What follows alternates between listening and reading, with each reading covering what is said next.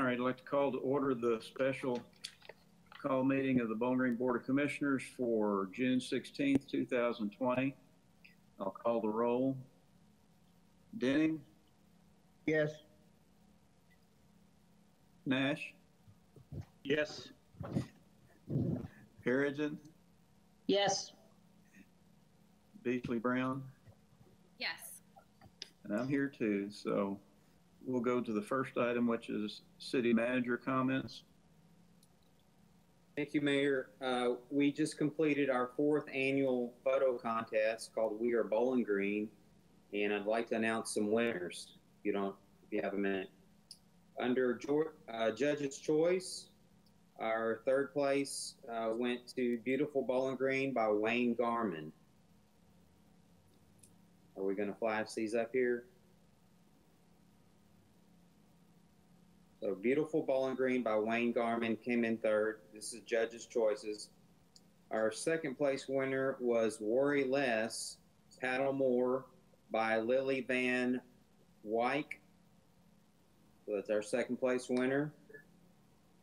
And then 1st place under Judge's Choice is City in Quarantine by Eric Denton. So congratulations to those Judge's Choice winners. I have one other award real quick. It's called the People's Choice winner. There were 320 votes cast for this person this winter.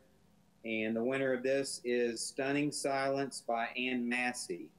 So congratulations to those 4 individuals for participating and winning these places in our 4th annual city photo contest. And thanks to Kim Lancaster for coordinating that for us. That's all I have. All right, thank you. Next item is approval of minutes from our special meeting on June 2nd, 2020. Motion by Wilkerson, second by Perigin. Are there any additions, deletions, or corrections? I'll call the roll. Denning? Yes. Nash? Yes. Perigin? Yes. Beasley Brown? Yes. And Wilkerson, yes, that passes unanimously. The first item is Municipal Order 2020-91. Municipal Order approving the appointment of John Anderson to the Bowling Green Area Convention and Visitors Bureau. Motion by Wilkerson, second by Perigin. This is the Hotel Motel Association representative. They forward names, and Judge Buchanan and I agreed on John Anderson, and they have voted on it last Friday. Are there any comments or questions? I'll call the roll. Denning? Yes. Ash? Yes. Perigin? Yes. Beasley Brown? Yes. Motion passes unanimously. Municipal Order 2020-92. Municipal Order authorizing and accepting bid number 2020-59 for concrete from Garrett Brothers Continuous Mix Incorporated of Bowling Green, Kentucky in the amount of $54,995. Motion by Wilkerson, second by Perigin. Mr. Meisel. As you know, we need and use concrete all throughout the city for maintenance of sidewalks, drainage structures, street repairs, parks maintenance projects. We went out for bid. We received 1 bid. It was from Garrett Brothers Continuous Mix, formerly known as Kenway Concrete, and it's for $54,995. And we are requesting your approval on this bid for concrete for the coming year. Are there any comments or questions? I'll call the roll. Denning? Yes. Nash? Yes. Perigin? Yes. Beasley Brown? Yes. Wilkerson is a yes. That motion passes unanimously. Next is Municipal Order 2020-93. Municipal Order authorizing and accepting bid number 2020-56 for Police Ballistic Wear from Galls, LLC of Lexington, Kentucky, and CMS Uniforms and Equipment Incorporated of Nashville, Tennessee. Motion by Wilkerson and Perigin. Mr. Meisel. We went out for bid for police protection supplies and equipment on April 29th. We received 3 bids, Summit Uniforms in Nashville, Galls LLC in Lexington, CMS Uniforms and Equipment in Nashville. Galls was the only one that submitted a complete bid for every item. They were the lowest bidder for the Point Blank and Paulson products, and a majority of the Paraclete products, 11 out of the 15 items. Summit Uniforms had some low bids on 3 or 4 items, but we are recommending Galls as the vendor for the Point Blank, Paulson, Paraclete items, and recommending CMS Uniforms for the couple of items under items, I think it's 5 through 8. So we've already been working with Galls and CMS for a number of years, and recommend approval of these 2 bids to Galls and CMS Uniforms to supply the police department. All right, any comments or questions? I'll call the roll. I have a quick question. I'm sorry, I missed it. I have a quick question. Go ahead. Okay. I was talking to Katie earlier, and this is a replacement for just existing protective equipment. Is that right? It's just something we purchase annually? Or not Yes. annually, but it wears out every 5 years or so. Is that right? There are some bulletproof vests included in this. Those are the high dollar amounts. So we have, we did get some grant money that we have to match to pay for these. But yeah, this is an annual exercise where we just restock. Thank you. That was it. Any other comments? I'll call the roll. Denning, yes, Nash, Yes. Perigin, Yes. Beasley Brown, Yes. Wilkerson is yes. Municipal Order 2020-94, municipal order accepting Intermodal Transportation Authority Incorporated fiscal year 2021 operating budget. Motion by Wilkerson, second by Perigin. I believe we have a visitor with us today. Are you passing it over to her? Yes, we are blessed to have Mary Zansky with us today to kind of cover the highlights of this ITA budget. We are this annually due to the general obligation bonds that we 2007 and will continue until 2023. I'm going to hand it off to Meredith to kind of give you an overview of the FY21 budget for the ITA. And thanks for joining, Meredith. Thank you for having me. It's great to see all of you all, even if it is virtually. I understand that you do have a copy of the presentation in front of you, and so I'll just walk you through very quickly. If you have questions along the way, please feel free to stop me and ask those questions. The first slide, as always, is an updated picture of what the map looks like. Just a couple of items to pull your attention to, since I can't show a red pointer. If you look at the right-hand side of the map, you'll see a lot more green than you saw last year, and there's sort of a white block in the middle. The ITA was fortunate to be able to have under option and in the process of purchasing an additional 296 acres to expand the Trans Park so that we can continue to grow and have opportunity. We have drawn down all but 83 of that. We actually signed the closing documents today for the remaining 83 acres, so we'll have all 296 acres under the control of the ITA as of close of business tomorrow. Also, just above that sort of white block, you'll see the large yellow building. That is where Crown Cork and Seal USA that we celebrated the groundbreaking of back in February. That is where their new facility is located, and we are very excited. If you haven't been out there, I encourage you to get out, enjoy this beautiful weather, and go see it. It's pretty amazing to see the blasting going on and the construction with everything going on around the pandemic. It seems like the world stopped for a while, but it's really great to see progress back up and going, and really looking forward to having them join our community. If you'll turn to the next page, you'll see the annual wage assessment income. So that shows you sort of where we've tracked over time. We have been doing really well in tracking above 2 million on wage assessment. Obviously, this year with the shutdowns associated with the pandemic, And we did see a decline, and we had some significant furloughs in the Transpart. And as a result, we're expecting a little bit of a slower ramp. And so that's why you see the projection for 2021 being down as well. If you'll turn the page, you'll see the revenue side of our budget, just a few items to draw your attention to there. If you look at the third column, and you'll see the budget, the original budget for this year, and then where we expect it to end up. Again, that wage assessment, we did go back and do a budget amendment with the ITA board because obviously with the pandemic and the furloughs, we were not going to hit the 2.1 in wage assessment. Property tax income is projected to be up a little bit because of new activity within the park. And then you'll also see the increase this year on the lease revenue was due to the Canon sale that we had. A property there had the ability to expand their facility.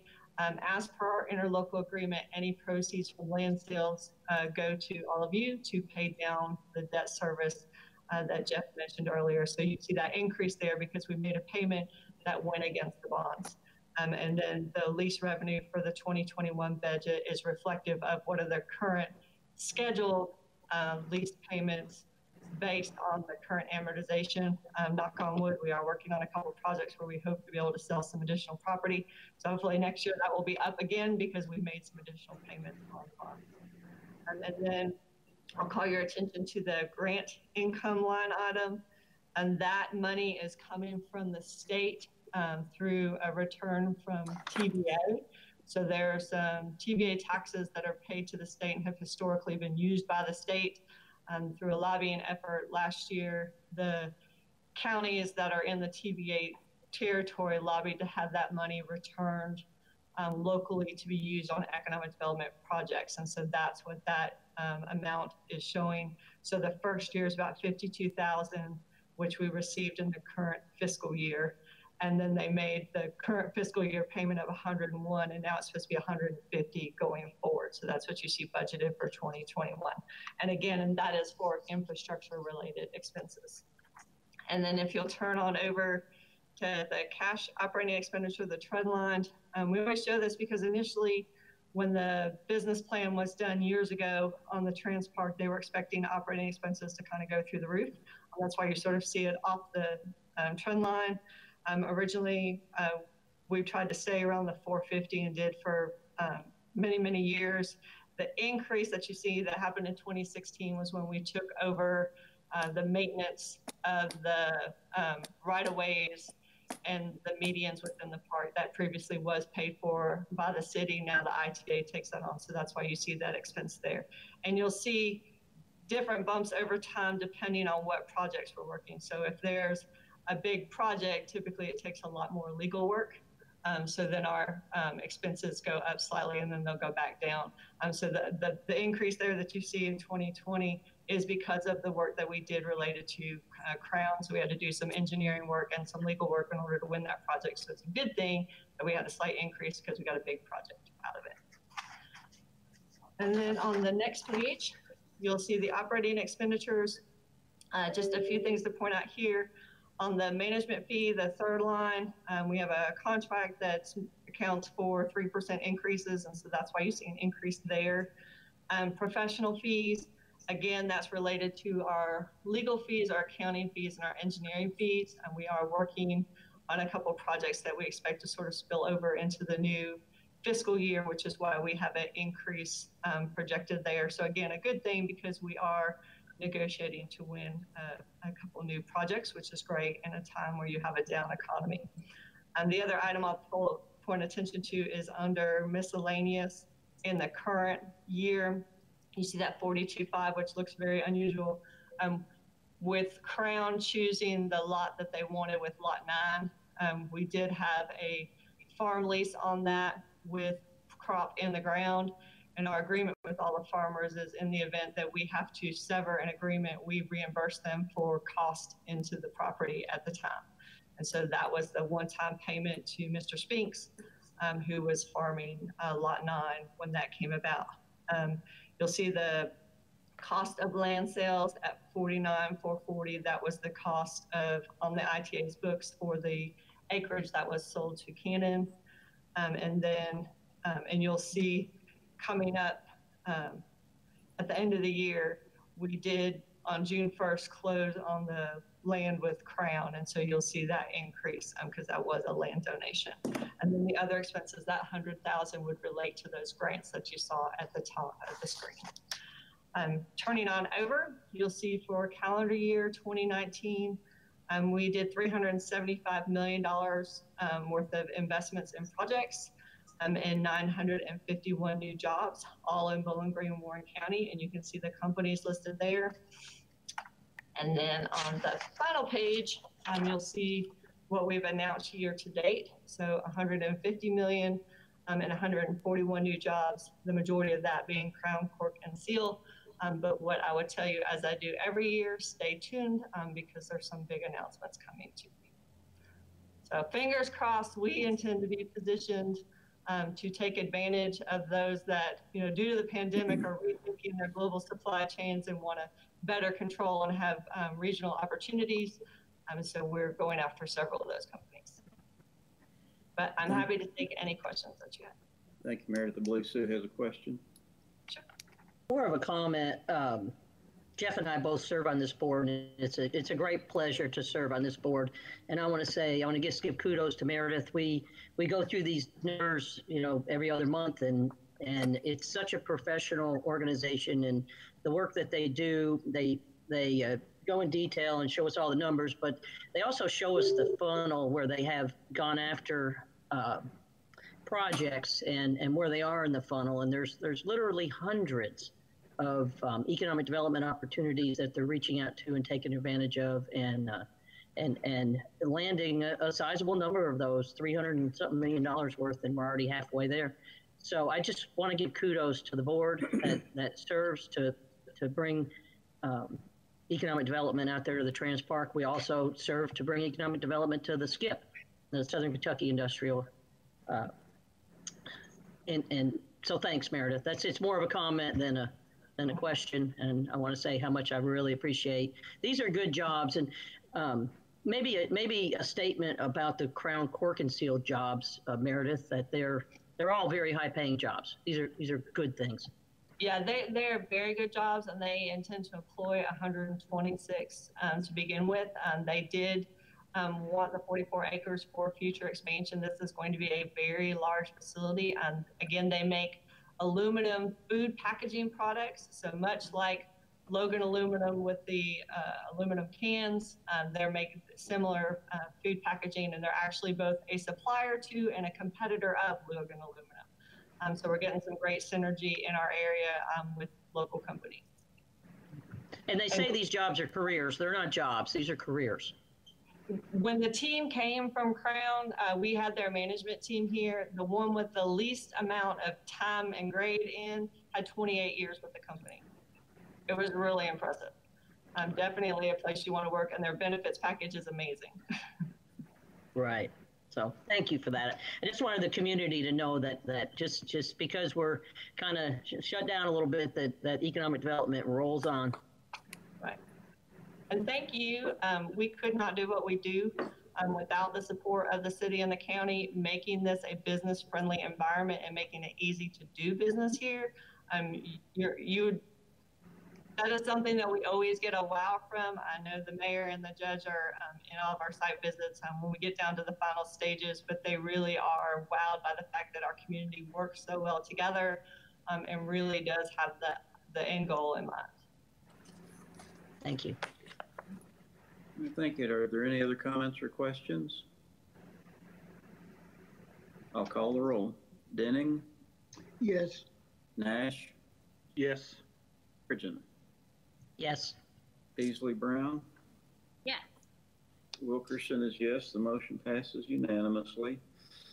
Municipal Order 2020-95, municipal order authorizing the acceptance of an economic development bond grant from the Kentucky Cabinet for Economic Development for Crown, Cork, and Seal USA Incorporated in the amount of $250,000 and approving and authorizing execution of grant agreement. Motion by Wilkerson, second by Perigin, Mr. Mizel. Can't hear you. Sorry about that. As you all were just talking, Crown Cork and Seal USA Inc. Has made a big splash, and their project is a $147 million project with 126 jobs.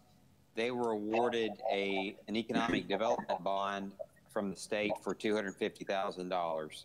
And in order to get that, it needs to pass through the city. So this is a municipal order authorizing that to happen. We've done this before with, I believe, Constellium years ago, a much larger amount, but this will be passed through to us. We'll just pass it over to Crown Cork and Seal once they request that money. So just need an approval on this one. Are there any questions or comments? I'll call the roll. Denning, Yes. Nash, Yes. Perigin, Yes.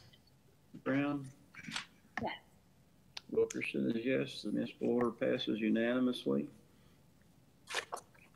First reading of ordinance BG 2020 number 11, ordinance rezoning real estate. Ordinance rezoning a portion of 2 tracts of land containing 0.211 acre from light industrial to central business located at 0 and 907 Broadway Avenue, presently owned by Thomas Hunt. Motion by Wilkerson, second by Perigin. This is a recommendation or unanimous recommendation from Planning and Zoning for that rezoning. Are there any comments or questions? I'll call the Glad roll. to see somebody, Bruce, Yes, sir. take care of that corner, because it's a mess. It is. The David Roach commented on it because he worked there for years and years back when it was Roach TV. He saw it on Facebook. So, any other comment? I'll call the roll. Denning, Yes. Nash, Yes. Perigin, Yes. Beasley Brown, Yes. Wilkerson, yes. The first reading passes unanimously. It'll be brought back up for a final vote the next time. Next is ordinance BG 2020 number 12, ordinance rezoning real estate. Ordinance rezoning a tract of land containing 2.53 acres from central business to planned unit development located at 1149 College Street, presently owned by United Housing Partners Bowling Green LP, with SP Investment Fund LLC, Carrigill Seaton as the applicant. Motion by Wilkerson, second by Perigin. This is also a rezoning unanimously recommended by the Planning and Zoning Commission for the towers. Are there any comments or questions? Yes. Yes, sir. Bruce, what do they have in mind overall for that project there? It's kind of been a problem since day one. What is the newest problem? I'm not sure that it's a problem. Based on my reading of the application, it appears that they're converting some open space downstairs in the lobby sales area and in the penthouse area to more housing. I'm not sure that it includes a redevelopment of the entire property. It's just the interior sections is the way I'm reading it. I don't think anybody from Planning and Zoning is on our call. They are not, Mayor, but I spoke at length with Ben earlier about this particular development, and your description of it is correct. They're just taking what is either business space or open area space right now and turning it into more residential units, and then taking some of the larger apartments, or maybe it's even one apartment that they have, and turning that into more units that more people can live in. They ended up going with the planned unit development designation, moving from central business to that, because with what they're doing, it fit that designation better. Central business required that there be some commercial property on the first floor, and they don't have that anymore, so they didn't fit into that anymore. And planned unit development ended up being the place that Planning and Zoning thought they fit the best. Thank you. Any other comments or questions? I'll call the roll. Denning, Yes. Nash, Yes. Perigin, Yes. Beasley Brown, Yes. Wilkerson, yes. The motion passes unanimously. And Ben is following up with a text, Ben Peterson, saying simply converting all the retail into residential. So we're accurate in our descriptions there. Next is Municipal Order 2020-96, Municipal Order accepting and adopting the Bowling Green Fire Department Policy and Procedures Manual dated June 2020. Motion by Wilkerson and second by Perigin. Mr. Mazel. Thank you, Mayor. This is just an administrative item to update the fire department's policies and procedures manual. Chief Colson did a complete redo back in July of 2017, and he's going back over again now and cleaning up some items. In your packets, you have a really good summarized memo from Jason of 46 items that are contain the revisions in the policy manual, which is around 380 pages, I believe. But the memo kind of describes all of the changes that have been made in that manual. And Chief Colson is here with us today in case anyone has any questions. Thank you. Anything you want to add, Jason? Nope. Are there any comments or questions? I'll call the roll. Denning, Yes. Nash, Sorry. Yes. Perigin, Yes. Beasley Brown, Yes. Wilkerson, yes. The municipal order passes unanimously. First reading of ordinance BG 2020-13, ordinance adopting annual city budget. Ordinance adopting the City of Bowling Green, Kentucky annual operating budget for fiscal year beginning July 1st, 2020 and ending June 30, 2021 by estimating revenues and appropriating funds for the operation of city government. Motion by Wilkerson, second by Perigin. Mr. Mazel. Just want to give you a brief recap. This is a balanced budget for the general fund. There are no tax rate increases being proposed. There's no general fund. There's no new debt being proposed for the general fund. We have had to put a pause button on the merit and step raises this year. However, we are doing a 2.3% COLA to the employees. All funds were decreased by 9.7% on the revenue side, and the general fund revenues had to be decreased by 7.4%. We are using some reserves in some of the capital project funds. But all of this could be adjusted later as we see a need. So we're going to watch this very closely over the next 3 or 4 months to see how things are going with the COVID-19 situation. But this is a decrease from last year, both all funds and general fund. And we did some extra work on projections this year with revenues and feel confident that this is a good starting point for the FY21 budget with the notion that we know we could do budget amendments later if we have to. So. Thank you. Are there any comments or questions? I know we had the opportunity to see the budget presentation that was on video, normally done in person, but we got to watch it and rewatch it to find out and the detailed information in our booklets. Three-ring binders full, by the way. So, and we had the opportunity to submit our questions. Are there any other questions or comments? Sue? Just a comment, Bruce. Unbelievable job, guys. I just hope that everybody that had a hand and was involved in putting this really difficult budget together, please tell them thank you on behalf of me, and I'm sure the rest of the commissioners. I don't want to speak for everybody. Outstanding, really amazing. And I hope it sticks. You know, well, actually, at minimum, I hope it sticks. If not, I hope things open up and we surprise ourselves with extra revenue. Thank you.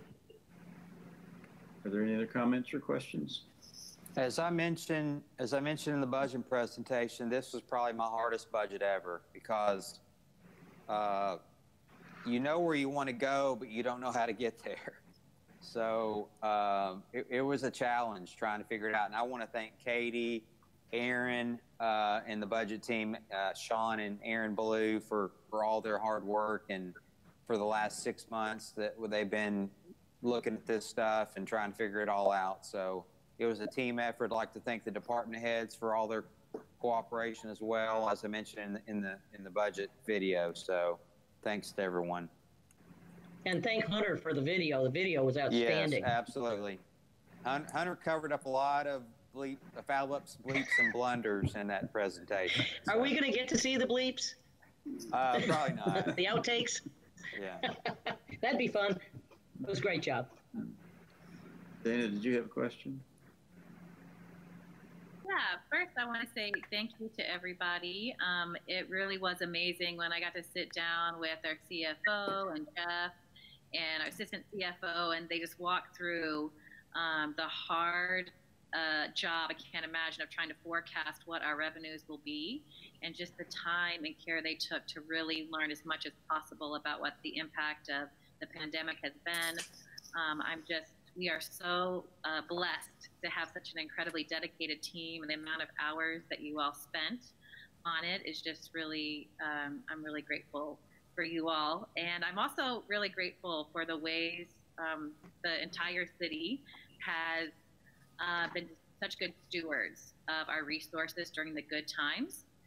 Because looking at the news and what other cities have had to do in terms of furloughing a lot of people and laying people off, that we haven't had to do that, I think speaks to what great stewards of resources that the city of Bowling Green has been. And also just thankful for everyone who is a part of our economy and growing it the way that we have, and understanding that how diverse our economy is locally is also what has really helped to buffer the impact so far. So I'm just excited about how the private and public sector together and all the ways that we've done that has put us in this moment. So I just wanted to first say thank you. And then secondly, thanks for the video. There has been a lot of public engagement in this budget, and I've received lots of questions from citizens. And I just wanted to pass some of those along, just so we can make sure that we are, responsive and helping people become more involved in our budget process. So first question is around our sidewalks and greenways program. I realize that we are having to cut every department's budget, and if I don't know if Katie, or I don't know if Greg is on here, but just talk through, we are still going to be able to build some sidewalks because of the capital project we'd already planned regarding Small House and the downtown project.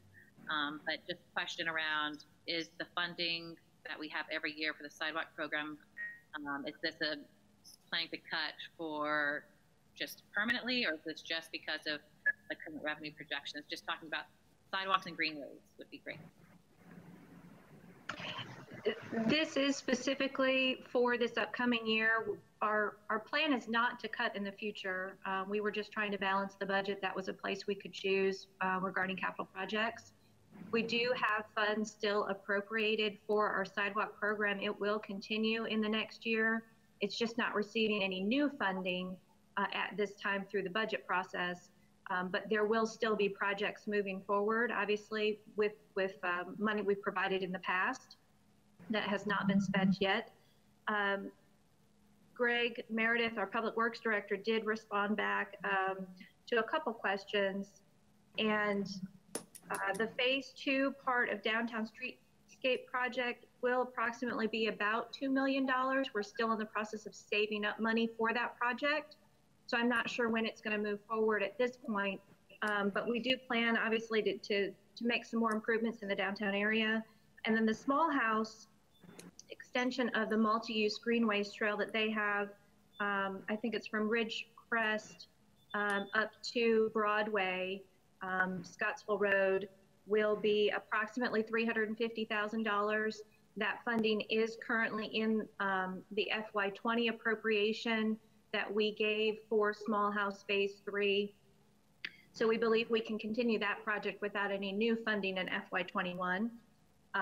But we do hope, obviously, we established a new Greenways expansion program as part of this new budget.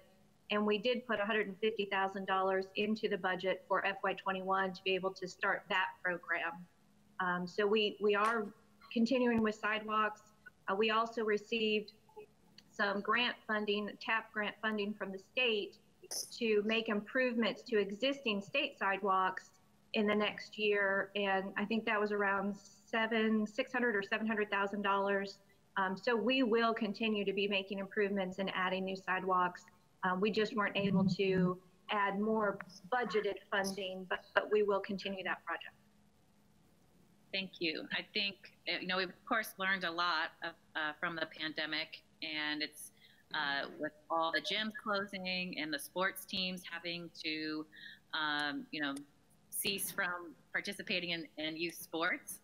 It is clear that investing in ways for our community to stay healthy and active is definitely going to be important moving forward. So I'm glad that we have invested what we have so that people can get out and be healthy. My next question is around the HR budget. It looked like there was a cut to the workforce diversity program.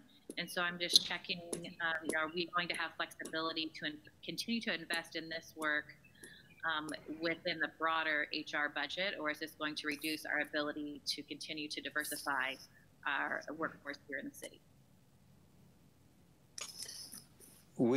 I'll speak to that, and Katie can chime in, and Aaron as well.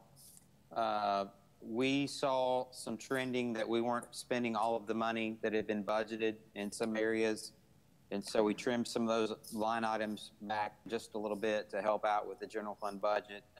But if the need arises, we have contingency we can use to take care of anything that we feel we need to do as far as recruiting and diversity and all that sort of thing. And I'll let Aaron and Katie add any comments. Katie? That covers it.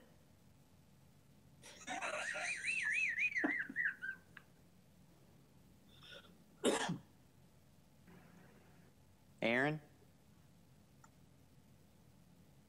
Any additional comments? That it is very typical that we do our best in the year in advance to kind of decide what we're going to spend our money on, and we do use history to kind of help us get there.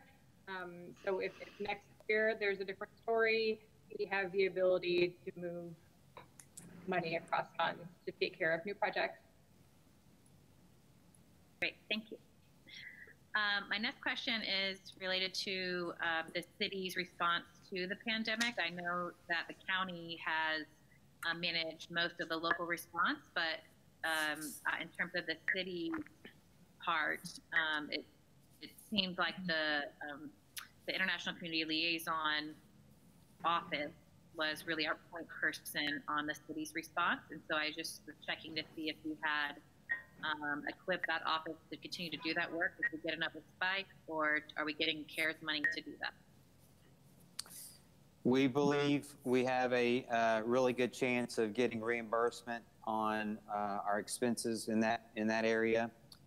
Brent Childers is working with some people on that, trying to get information on what's qualified expenditures related to COVID-19.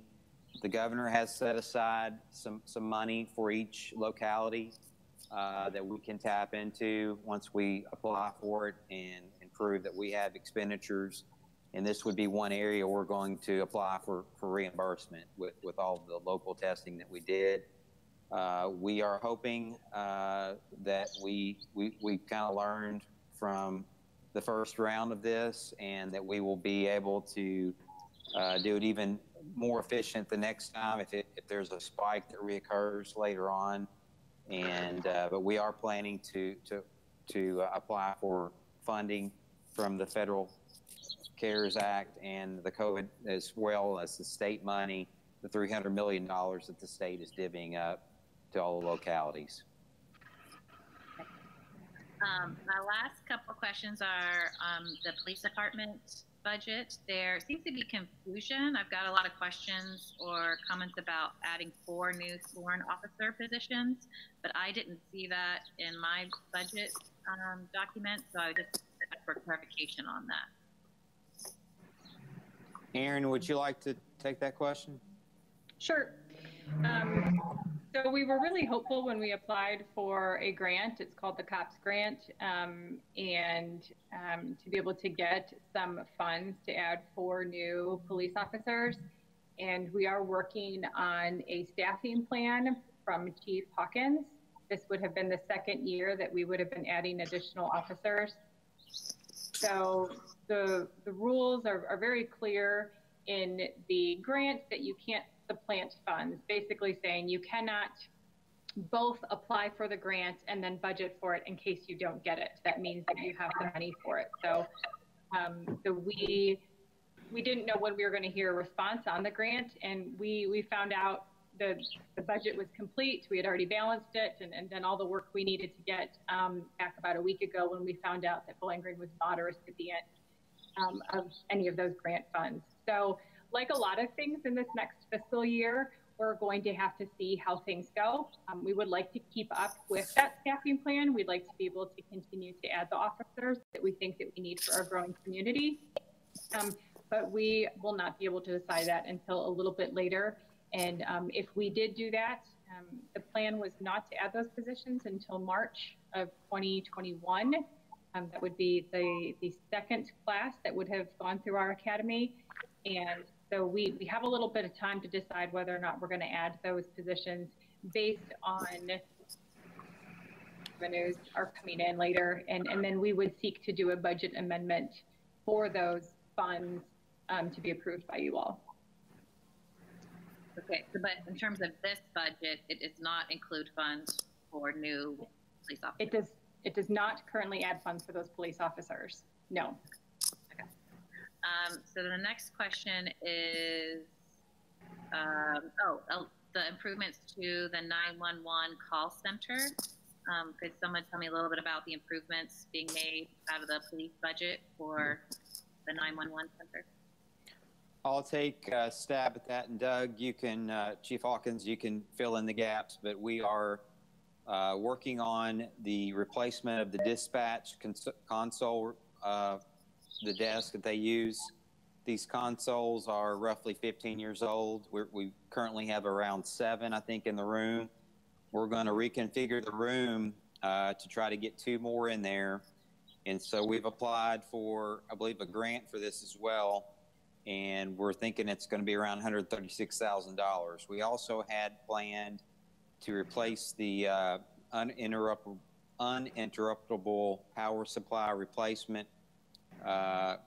It's a UPS, which is when the power goes off, this kicks in until the generator is able to take over at the police department, at the 911 center. That's about $130,000. We have applied for a grant for that as well. One of the other projects we have is our mobile command post. We have an old Sprinter van that we would like to upfit and get it up to speed to be a mobile command post for the police department when they're on a scene for a lengthy period of time, such as the O'Charlie's situation that we were there a long time. Situations of air conditioners in police. We have some new flooring replacement plan for the dispatch room, and then we're going to renovate the police community room, which was built back in 2004. This will also help us with some things that we do with our academy. That's the biggest open room at police that they can use for training with the academy. Chief Hawkins, do you have anything to add? No, I did pretty well. Time for dispatch upgraded. The consoles that Jeff referred to are actually. Doug, you're breaking up.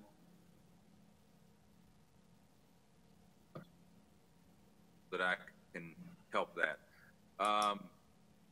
consoles are old and they're electronic and they're adjusted, and they need replacing.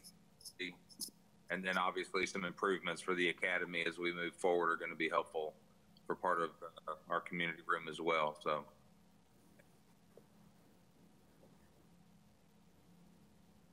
Okay. Yeah, I can't believe that I'm One Center in terms of how quickly technology goes out of date. Those are 15 years old, so that sounds like a really important investment to make. And the new technology, will that enable us to be able to accept text messages in our 911 center? Yes. As a matter of fact, we're weeks of having that technology available, and sort of ruined my surprise, but we're going to ask you to get involved in the testing of that system when it's available. Well, that's really exciting. I'm really glad that we're able to, make that available to our citizens. So that's great. Thank you. That was my last question. Slim, I think you had something. Yeah, all I wanted to do was to reiterate some of the points that other commissioners have made about the detail which city staff went in to construct this budget in a very challenging and unprecedented time. I particularly, from a personal standpoint, appreciated the blended approach. I really didn't know much about blended approaches before my meeting with the finance staff. But doing so, I think, really allowed the city to create a budget that wasn't just based on last year's that didn't compare, or maybe on what we think it's going to do in the future. Instead, we were able to take years of data, and we were able to then construct a budget that is reasonable, that we think that will really stick, as opposed to just having some numbers on a piece of paper. And then I would also, so thank you to Katie and to everybody who was involved in that. The blended approach really helped me better understand why the numbers are where they are today. Secondarily, I just wanted to say that I want the citizens to understand that the budget is still fluid. It is every year as revenues increase or as they decline. And if there's any particular aspect about this budget that we can improve upon in the future, I believe that we're committed to doing so. That would be all. One last final comment. Yes. Just one last comment, Bruce, and you, Jeff, or Katie, you guys can correct me. But I believe this is the 18th year that we've held the line on increasing taxes in the city of Bowling Green. And I just got to say that that's due to growth and development. That's because we have more people living here, more jobs here, people are working, paying taxes. And I want to say kudos to everybody that's a part and responsibility for keeping taxes at bay each and every year. Thank you. Any other comments or questions? Joe, you're the only one left. I don't have anything. The workforce group that I meet with, if we have a need to request any funds, I will have no hesitation in asking on behalf of the group. Certainly don't want them to be disappointed in any way.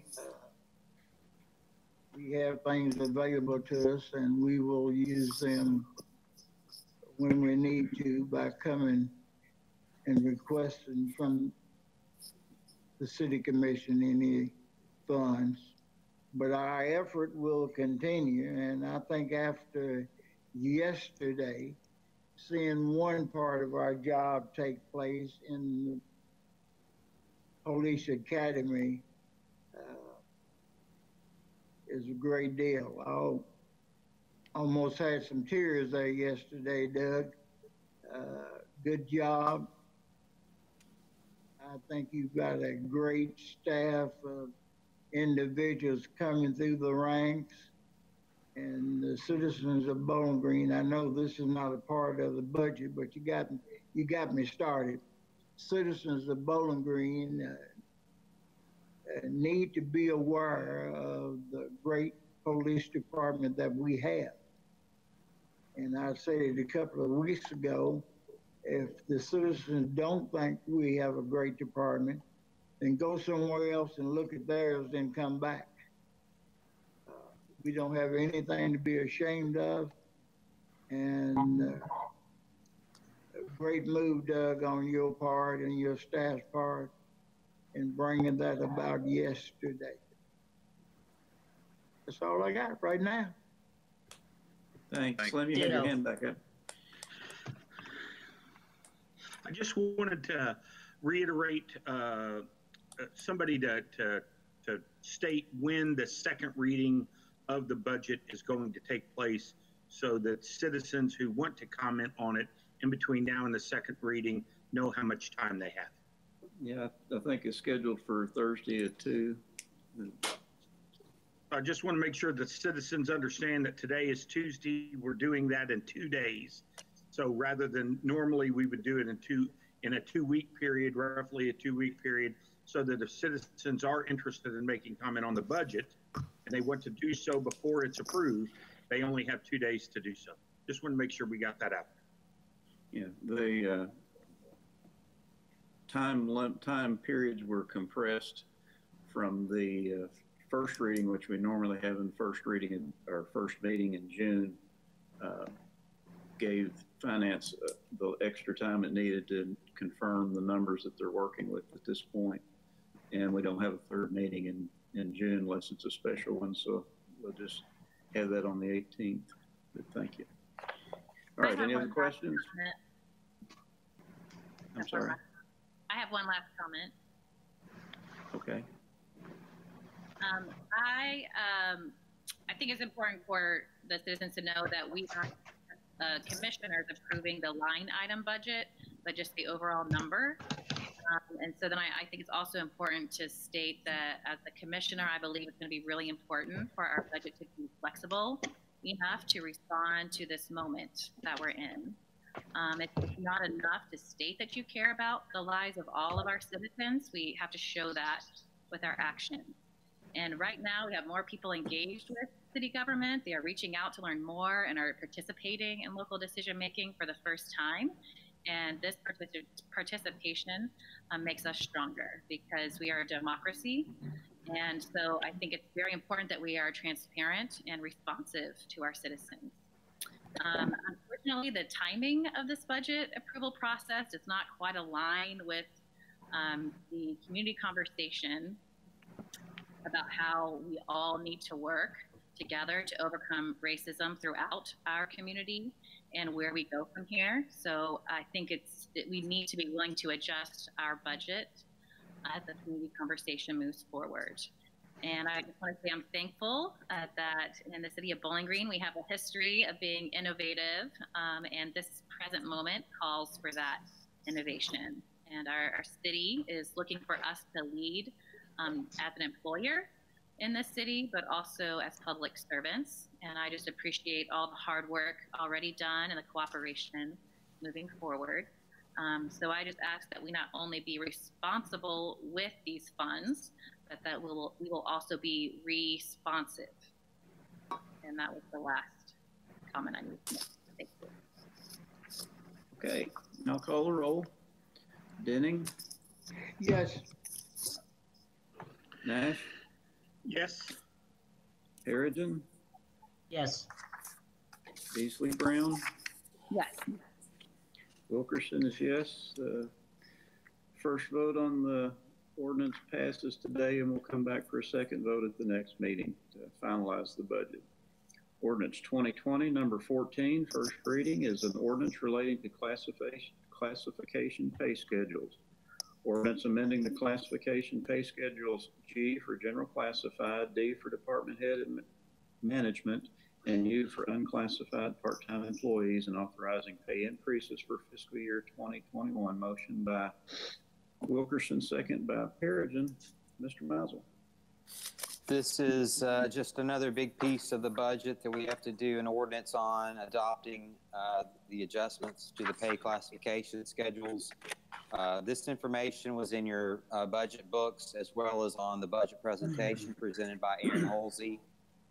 So all of this information in your packet today is kind of a regurgitation of what was in your budget book, but just the highlights again, 2.3% COLA, equivalent to part-time employees as well. We had some savings from a finance reorganization that we're putting in here. We also had some savings from a parks maintenance and golf reorganization that were included in here, and just all the same information we had in your budget book, chart of your pay classes and schedules and all of that. And Aaron is still with us in case you have any further questions. Are there any comments or questions? I'll call the roll. Denning? Yes. Nash? Yes. Perigin? Yes. Beasley Brown? Yes. Wilkerson, yes. It passes on the first reading. Again, the ordinance requires a second reading, and we'll vote that next meeting. Municipal Order 2020-97, municipal order authorizing continuation of coverage by Sun Life for employee health care specific stop loss insurance coverage for fiscal year 2021. Motion by Wilkerson and second by Perigin. Mr. Mizel. I'm going to hand this one off to Aaron Holsey, who has worked with our insurance carrier. As you know, we're self-insured. So I'm going to let Aaron explain this new renewal that we're doing with Cheryl Morgan. Aaron? So every year, our benefits consultant, Cheryl Morgan, do the shopping of this benefit. We need stop loss insurance as a self-insured organization, just to save us from the risk of really multiple high-cost claimants. This year, Cheryl Morgan went and requested solicited quotes from 12 different companies, including our current vendor, Sun Life. Received 4 responses. And so one of those was from Sun Life and then 3 additional companies. Here, when we joined with Sun Life, one of the benefits was that they had some initial lasers. And a laser is when they carve out a patient or they put a different specific deductible on that patient that is not part of the deductible for the city. And but going forward, they say after we join and we go in contract with them, as long as you stay with us, we won't have any new lasers. And so there's a benefit to that. So of course, this year our renewal came in under the allowed 50%. They only renewed us 30%.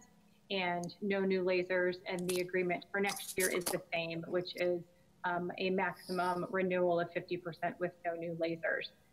There was one company that submitted a proposal that was similar in premiums, but had additional lasers, and those lasers would have added about $3 million in liability to the city. So the cost for FY20 was $627,000, and the FY21 cost with that 30% increase is $759,800. Are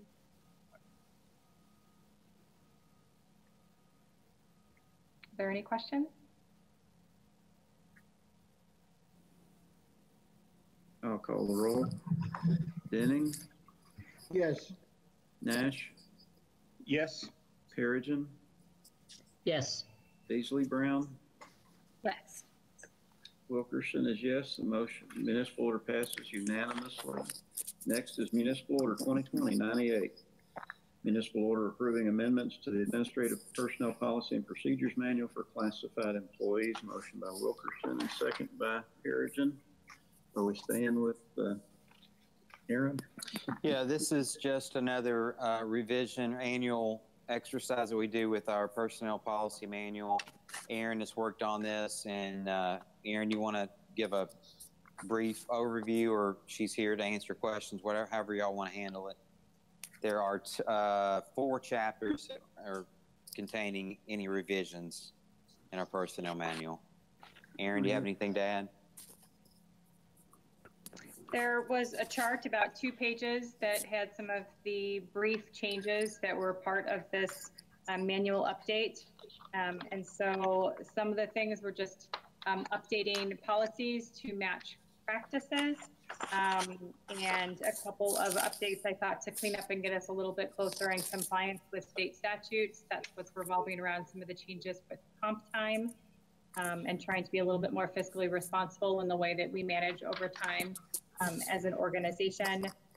We did have a new performance management evaluation process this year, and so we took a look at some of the competencies that we rated employees on, and we changed what those were for the entire city.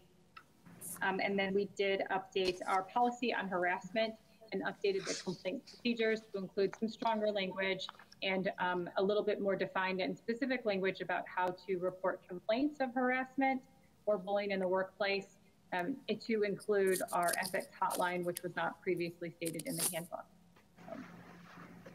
If you have any questions on those. Any comments or questions? I'll call the roll. Denning? Yes. Nash? Yes. Perigin? Yes. Beasley Brown? Yes. Wilkerson is yes. The municipal order passes unanimously.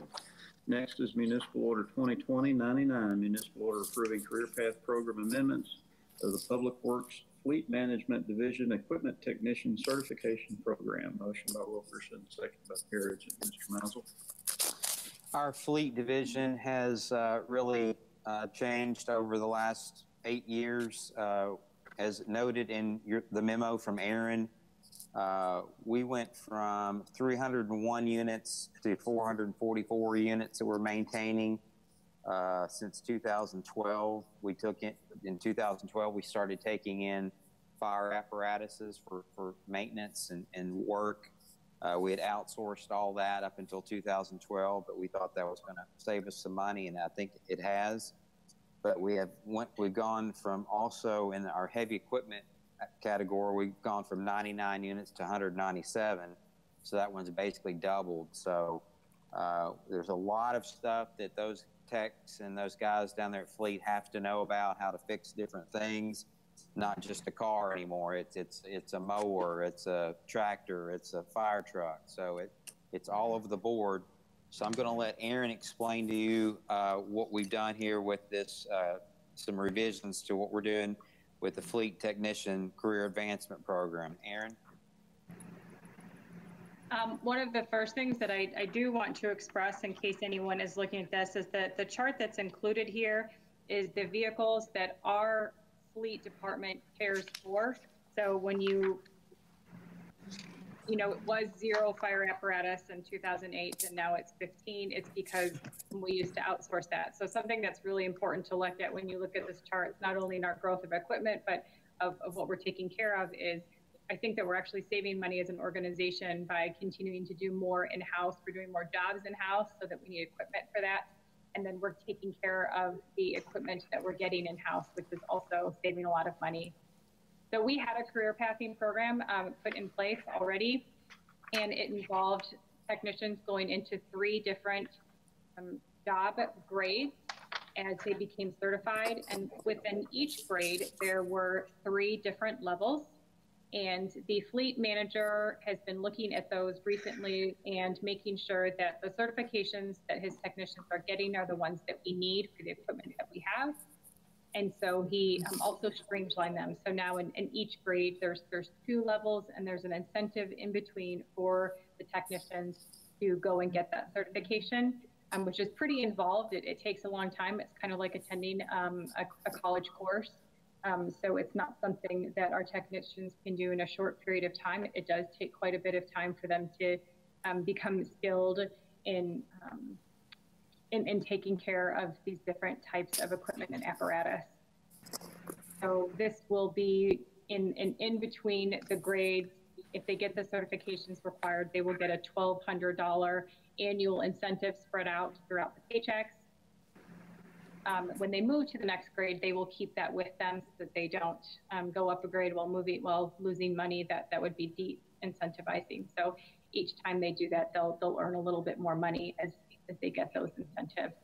And then we did max out the top certification that could be received, which eventually would be $3,600. That would be on our fire apparatus technician. We do have someone that's currently working on that certification, but doesn't yet have it. But we hope that he will soon. He's of great value to the city. Any comments or questions?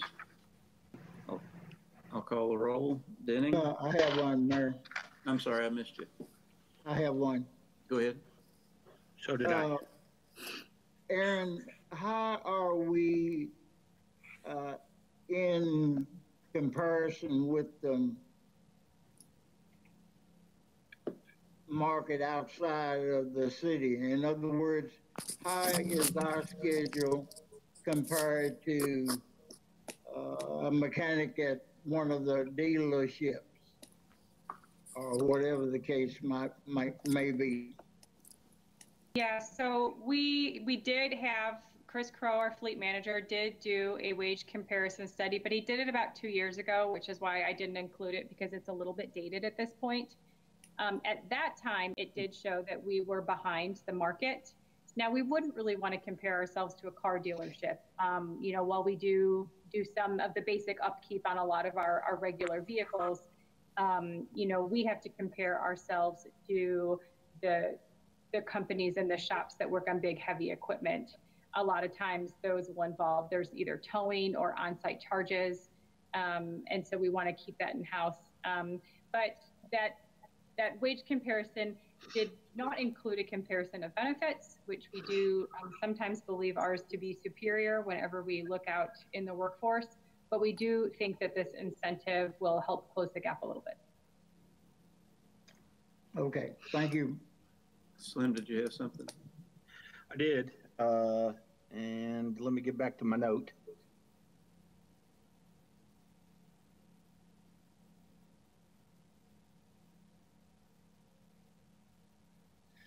I can't find my note quickly. Proceed, I'm sorry. Any other comments? I'll call the roll. Denning? Yes. Nash? Yes. Perigin? Yes. Beasley Brown? Yes. Wilkerson, yes. That municipal order passes unanimously. Municipal Order 2020-100. Municipal order authorizing the continuation of agreement with Care Here PLLC for administering employee on-site medical clinic services through calendar year 2020. Motion by Wilkerson, second by Perigin. Mr. Michael. It's hard to believe that our clinic has been open since January of 2016, but I feel like it's been a tremendous success. Our employees love it. We've got a great doctor, great nurse over there, great staff, a great couple of doctors. So Care Here is our contractee that we do this through. And so we are before you today to ask for another extension of this contract. We kind of got out of sync, as mentioned in Aaron's memo, with the contract with fiscal years and calendar years. But we're coming to you today to ask for this contract to be renewed for calendar years 19 and 20, I believe it is. So to get us to the end of the year, and when we get to the end of this calendar year in December, Aaron will probably most likely bring you back a request to renew the agreement for additional 2-year period. They have not increased their fees.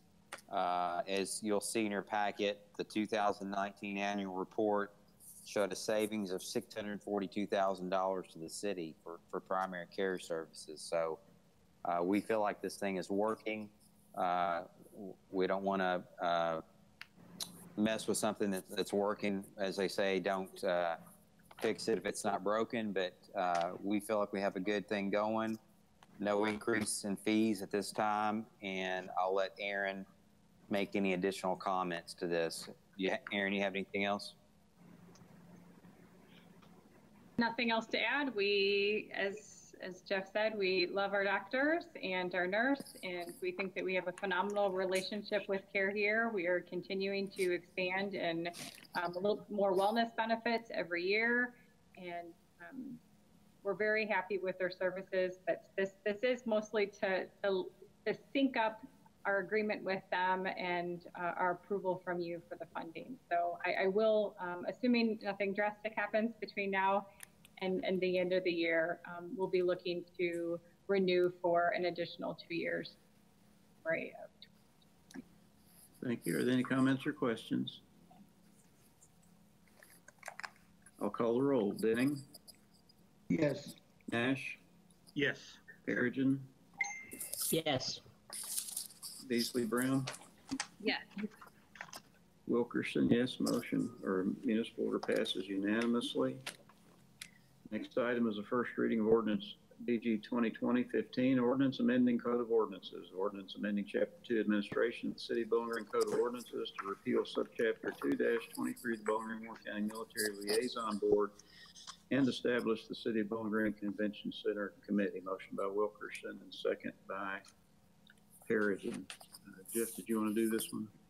I can just briefly. The military liaison board is kind of, I guess it's still in existence, but they have a really, really hard time getting a quorum together to meet.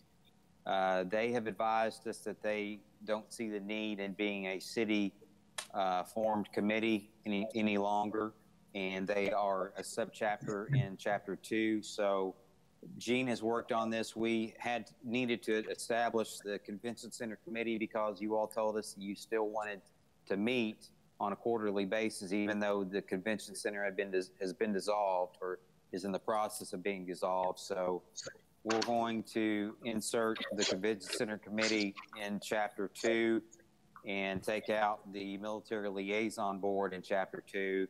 And I'll turn it over to Gene. Gene, do you have any further comments on this? Hillary may have had a finger in this too. I don't know if Hillary worked on it or not, but Gene? Yeah, now that I realize that, as Jeff said, we're dissolving the board. We don't need that board any further because we have to deal with the Secretary of State every year. I think you all still express an interest in having meetings. We could talk to the management of the Convention Center. Yes, we took that to mean that the kind of wanted committee. The only thing we did was create a committee, put it in Chapter 2. You'll still be meeting quarterly. It'll still be subject to open meetings and open records. So the meetings will be advertised just like the board was. But again, this just kind of follows up on the directions that we thought we got from the Board of Commissioners. One difference, the board, the county judge executive was on that one. This committee will be just a city commission itself without county representation. But other than that, it's pretty much just like it was before. Two things I'll add to that. With the Convention Center Board, the reason the county is not a participant any longer is those bonds are paid off and they no longer have a fiduciary responsibility for the project. We have that in-house. And then secondly, with the Military Liaison Board, it's not that it was created back in the late 80s, I guess it was, to do the Veterans Day Parade, and we will still participate with the military group to help coordinate and plan that activity. It's just that it won't be a city constituted board. We weren't getting any recommendations for those designated slots. So we'll still participate with them in the projects, but not, it won't be a city mandated board that we have to vote on those memberships. Any other questions or comments? I'll call the roll. Denning? Yes. Nash? Yes. Perigin? Yes. Beasley Brown? Yes. Wilkerson is yes. So the first reading of the ordinance is passed. We'll come back for a second and final reading at the next meeting, which is scheduled for this Thursday at 2 o'clock. Thank Mayor, you for tuning in. so sorry. I don't see either in my calendar an invite to a meeting on Thursday, and I'm looking at our email chain, and I don't see anyone saying as the final email that we're meeting on Thursday. So did I miss a notification that we were doing that? I don't know. I got the email request last week asking to have the second meeting on the 18th. So that's when I call that special meeting. We'll get you the life-size link out in the meeting notice here shortly, soon. Okay, well, I'm gonna check my schedule. Hopefully I can make that at this point. Okay. All right, thank you for tuning in. We'll adjourn the meeting.